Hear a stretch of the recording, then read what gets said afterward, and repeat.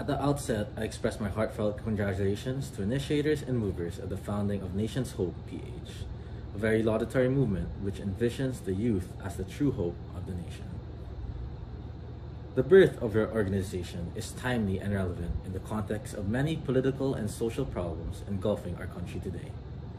From the COVID-19 pandemic, which has wrought havoc to our economy for nearly 20 months now, the intractable drug problems, the pervasive culture of dishonesty gnawing at the moral fibers of the country, and the endless degradation of the environment, destruction of the ecosystems, and poisoning of lakes and the atmosphere with toxic matters. The topic you assigned me to address, encouraging the Filipino youth on policy-making process in the local government through their local youth development councils, is dear to my heart because I started my political year as municipal mayor of Brotac Nuevo in 2016. I was then reported as the second youngest mayor in the entire country. In 2019, I was elected as the youngest congressman of the 18th Congress. As the youngest legislator in the country, I share your visions and hope for our country. It was the great Napoleon Bonaparte who said that young leaders are dealers of hope. Dr. Jose Rizal almost said the same thing when he wrote that the youth is the hope of the fatherland. My first and foremost advice to our youth is to get involved in the electoral process. In the coming May 9, 2022 elections, there are 18,180 elective positions, including those in Bangsamoro Autonomous Region in Muslim Mindanao, as reported by COMELEC. The COMELEC reported that as of June, 60 million voters have already registered for the 2022 elections.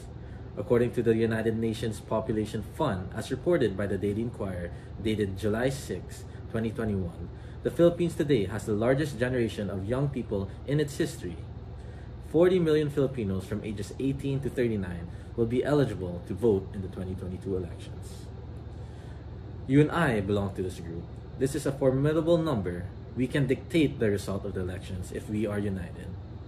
Your movement can only be meaningful if you put in government elective positions candidate of your choice, who are known for their integrity, competence, and devotions to public service. Let us reclaim youthful leadership in government.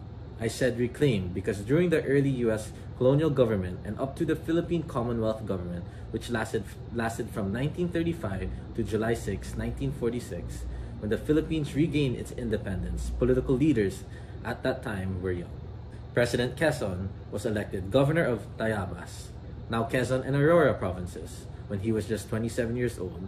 Sergio Osmeña Sr., who was Quezon's vice president during the Commonwealth government, was elected governor of Cebu at age 27.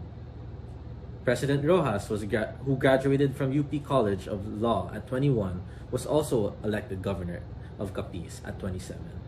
He was elected congressman and speaker at age 30. Arsenio Lacson, arguably the best mayor Manila ever had, was elected at age 37. Ninoy Aquino, who was elected mayor at 23, vice governor at 27, governor at 31, and senator at 35. If our past politicians demonstrated youthful leadership, we can do the same. In fact, personally, I do it already. If you can mobilize the young people in the entire country to join your movement and share your visions, remarkable changes will happen in our country. I am sorry to admit that all administrations from 1951 to the present have never advanced the economic frontiers of our country. Instead of going forward, we declined. Where are we now? We're almost at the cellar, very much behind South Korea, Thailand, Malaysia, Indonesia, and even Vietnam. But this is not the end of the road.